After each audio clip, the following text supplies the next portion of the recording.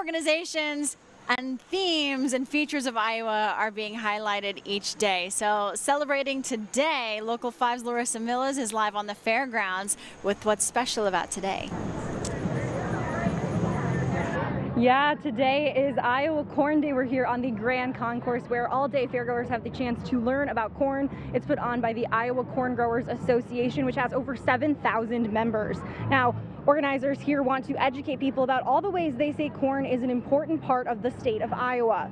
Third generation Wright County farmer and board director Stuart Swanson says corn is a vital resource that is used in everything from ethanol gasoline to baby diapers.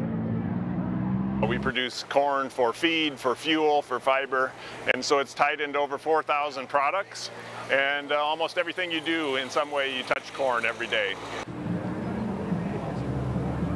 Swanson says the association is proud to represent Iowa farmers and to be continuing to find sustainable ways to farm in the state.